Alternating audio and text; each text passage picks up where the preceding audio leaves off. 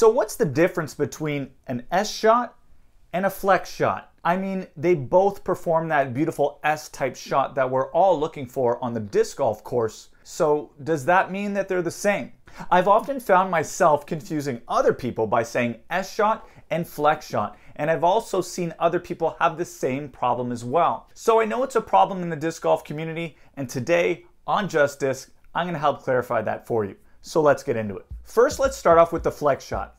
Now, a flex shot is when the disc is released on an Anheuser angle with an overstable disc. The disc then travels from left to right to begin, but then the overstability of the disc turns the disc back to the left. And what do I mean by overstability? Well, I mean the strength of fade, the strength of the disc wanting to turn back to the left. Therefore, to perform a flex shot, the disc selection is extremely important. You need a disc that wants to fade to the left. So a disc with a higher amount of fade, like a Destroyer or a Boss, is definitely going to be easier to perform that beautiful flex shot. Now, this is a very common type of shot that a lot of pros use because it allows them to, first of all, be aggressive, throw the disc hard, but it also allows them to get maximum distance out of their disc because one, they're throwing it hard, but two, the disc wants to fight out, allowing for more time in the air, which then gives them more distance. Now, an S shot, when thrown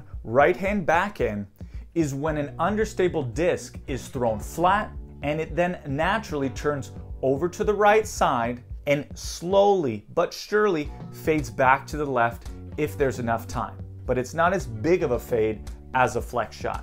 Therefore, you don't have to force the disc over, you don't have to release it on an Anheuser angle. It should just do it naturally if thrown flat. So if you want to do an S shot, you would definitely need a more understable disc. So a disc with less fade and perhaps more turn.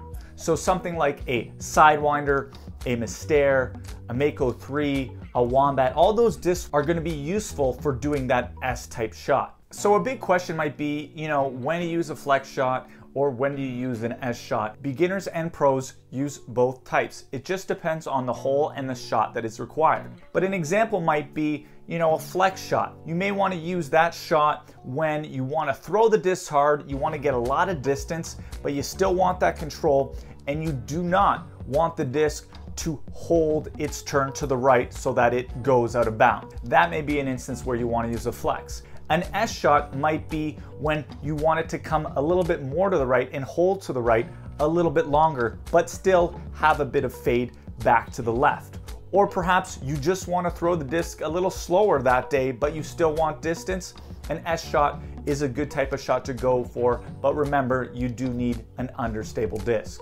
All right, so I hope that helps clarify a few things for you if you were confused when you hear flex and S-type shot, or perhaps you didn't know that there was a difference between the two. Hope you learned something. See you guys in the next one. Merci beaucoup et à bientôt.